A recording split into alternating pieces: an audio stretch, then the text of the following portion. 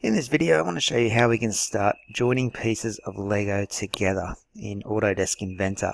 Now what we've been doing in previous videos is creating individual parts. Okay, what we can do with those parts in Inventor is start to assemble them together or join them together. And this is an example of how that could look. So I've got all the different Lego bits we've been working on and I've just started assembling them in Inventor, and that basically means join them together. Okay, and we can start to build things with this assemble tool. We can start to see how our 3D models could be all brought together to create one final big product. Okay, so let's get started by going up to our new document like usual, choosing a metric template, and instead of choosing an individual part, what we're going to do now is we're going to head down to the next heading here and choose a standard millimeter Inventor assembly. Okay, so once you've got that file selected, click create, and your screen will come up just in a blank screen like usual. What we need to do to start creating our assembly is go up to this button in the top left called place. Okay, there's a few options underneath place that might appear on yours, like place from content center or something like that, but you just want to select the word place. Okay, and you need to browse through your account and find where your Lego pieces are saved. Okay, mine have come straight up, which is handy. And what you want to do is just pick those Lego pieces that you want to include in your assembly.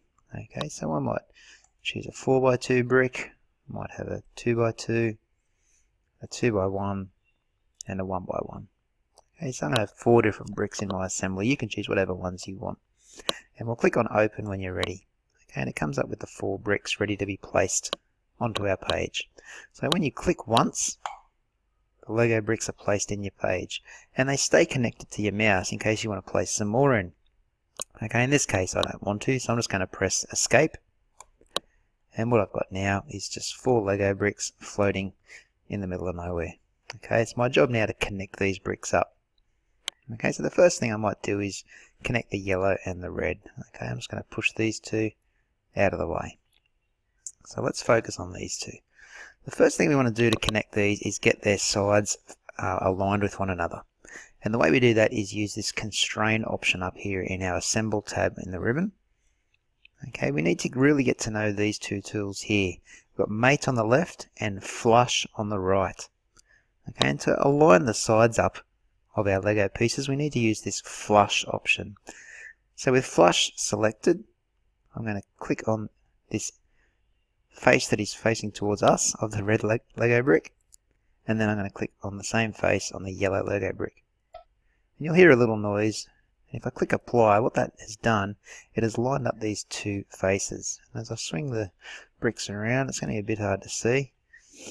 I'll get completely side on here. You can see these two bricks are perfectly aligned. Okay, those two faces are perfectly aligned. You can see it in that shot right there. Alright, so those two faces are perfectly lined up. What we want to do now is line up these two faces on the end of the Lego bricks. Okay, so with the flush tool still selected, we simply click on this end face of the red one and the end face of the yellow one. Okay, you can see those two faces are now aligned. I'll just click apply and close that box for a moment. And I can actually pick this red brick up and move it up and down. I can't move it left and right though. Okay, because I have lined up this outside face and this edge down here on the end. Okay, so those bricks are locked into that position now. If I try and move one, the other's going to move with it. Okay, so the last thing we need to do now is join these bricks together so they're actually stuck together. Okay, so before I do that, what I'm going to do is I'm going to right click on this yellow one. And I'm going to choose this yellow brick to be my one brick that stays grounded. Okay, so there's an option to select grounded.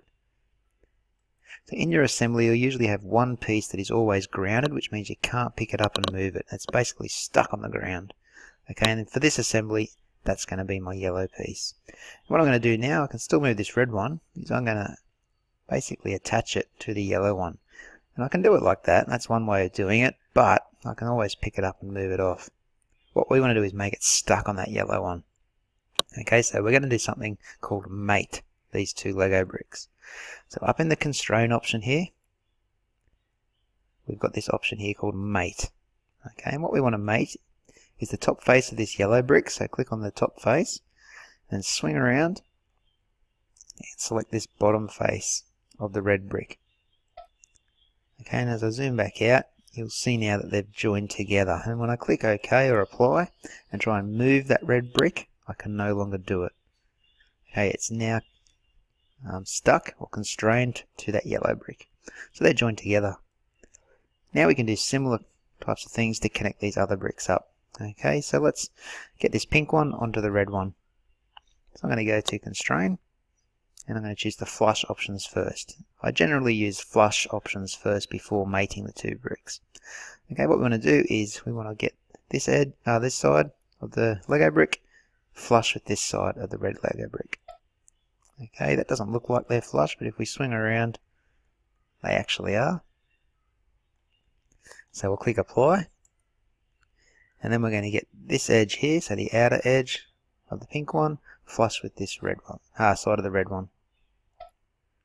Okay, and again, it doesn't look like they're aligned, but if you actually swing around, they are aligned very nicely. Okay, so the flush tool is working. We can click apply once that's happened. You can see now I can move the pink brick up and down. I can't move it left and right or anything. So what I'm going to do now is get that stuck down onto this red one. Okay, so I'll grab the constrain tool again, and with the mate option selected, select the top red face and the bottom of this pink shape, and that's just snapped it down so that it has been mated with the red one. Okay, I can no longer pick this pink one up and drag it off. It's set in position. Okay, so that just leaves us with this little blue one. So let's do the same thing again. We'll use the constrain option, grab the flush tool, and make this face out here flush with this face here. Okay, now that's hidden it. So what I'm going to do is click apply, and I'm going to close that box and just move around so I can grab this blue one and bring him back over here. Okay, make sure that you can see him when you are working on him. Let's grab the flush tool again from the constrain menu at the top, and we'll get this face here constrained with this one here. Click apply, and now you can grab the mate tool just here.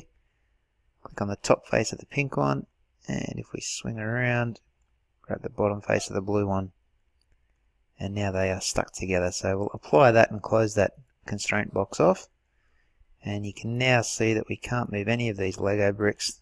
The yellow one's grounded and the other ones are stuck to it, but they are all joined up now. So we've made an assembly in Inventor, which means we've connected individual parts into one big final shape. Okay, so that's what we call assemblies. You're going to be doing a few of them now in the coming weeks. What I'd like you to do to finish off today's tutorial is to make an actual shape out of your Lego bricks that you've created so far. So you could build something like a little house, for example. Okay, it should be fairly easy to do with the bricks you've got. Okay, I'll catch you in the next video.